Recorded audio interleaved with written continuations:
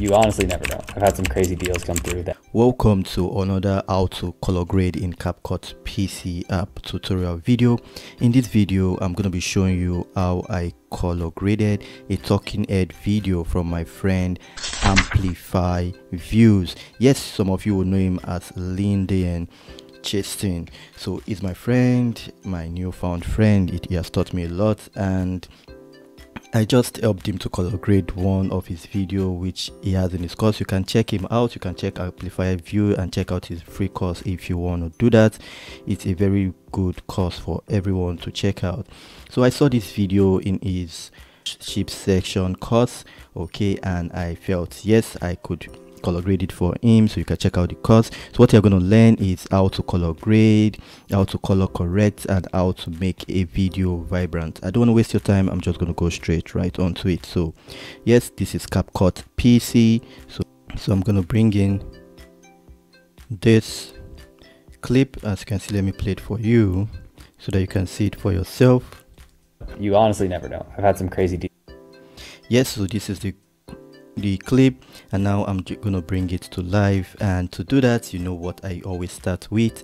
I come to these three dots and I click on color isolate scope, and I turn that directly on. Okay, so what am I looking for? As you can see, a lot of color out. I'm basically looking at this. I want to try to move this up. All right, so to do that, I need to go to adjustment. All right, so let's move to adjustment, then curves, very important. So now that we are in curves, I've explained this before, but I'll briefly explain it again.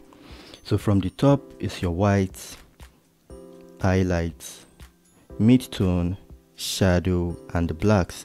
So you can get the black out of your image by moving this upward, and you can get the white out of your videos by moving this downwards. Okay, but for me, I'm just going to create two dots on the highlights and one for the shadows, because that's what I want to work with. I want to get that edge curve. So now let's move on to the highlights and just move it up. I want to move that up because I want it, okay, I want to see this below graph. You can see it's down here. I want it to come somewhere here. This level is good. The highlight, or say the shadow, is quite good, not bad at all, but we'll try to increase this a bit, not overdoing it. So let's do that. Let's increase it. Okay, so we tried to increase it, not too much. Okay, we don't want to overdo it. We just want it to be a little bit better, and then we'll reduce the shadows. Okay, perfect. So this is perfect. We don't want to overdo it. As you can see, it's just beneath that line. Okay, it's just beneath that line. So I think I'm okay with what I have right about now. Like I said, if you want to reduce the white in the image, you can reduce the white in the image a little. Okay, you can. And if you want to reduce the black, you can also do that by increasing this. So you can see already, without even adding the colors are coming to life already. And this is where we want to go over to basic again and adjust some temperature and shadows. Okay, so let's start with saturation. Watch this cup while I increase the saturation. If I reduce the saturation, it gets the red totally out, as you can see. But if I increase it, okay, so we are halfway there. We can totally take it up if that's what we want, and it's cool there. We can also increase the temperature, okay, giving some skin tone. And yes, as you can see to the top, you see where it says skin tone protection. You always want to have that turned off to protect your skin. So if I click on that, let's see what happens.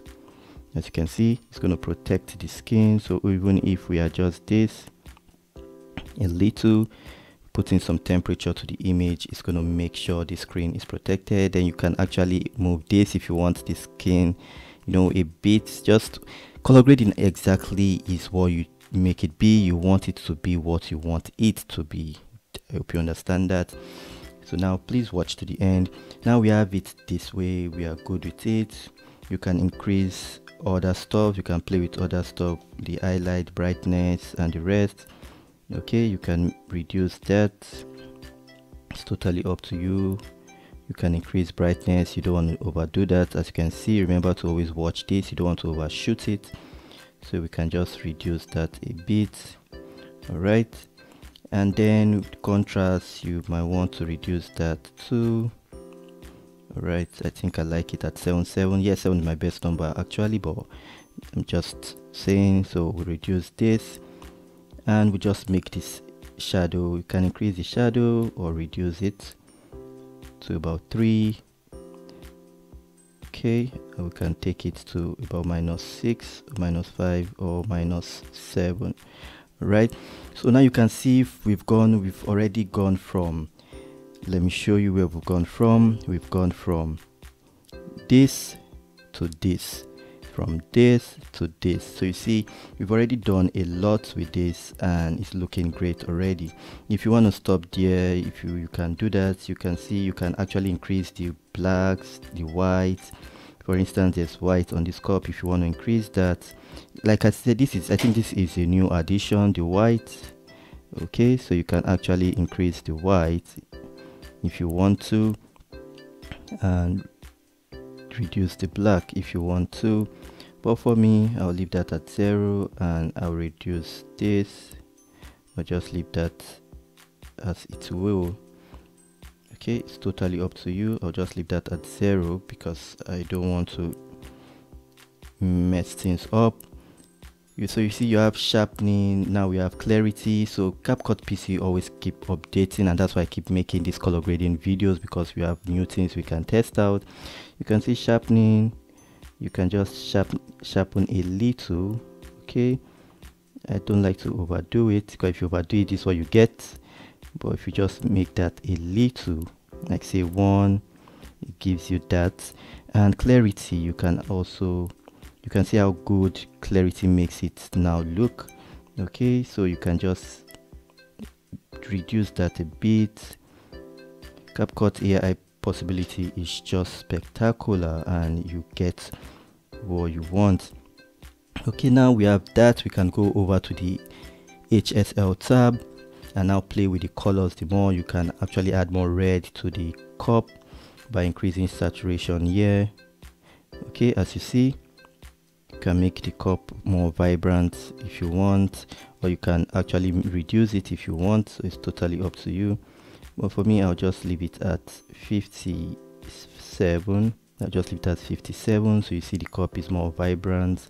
And if there were blues or orange and the rest, I'll just go over and see if, okay, like let me show you something before I increase the green. Watch this plant here, and this, because it has a little green, so once I increase that, it tends to work for it. If I reduce that, you see it gets those green colors out of the plant. The plants are here, but once I increase it, it makes it vibrant again, as you can see. So color grading is super easy, not complicated at all. Just take the steps I've showed you and you'll be able to do that. See you on the next one. Stay blessed.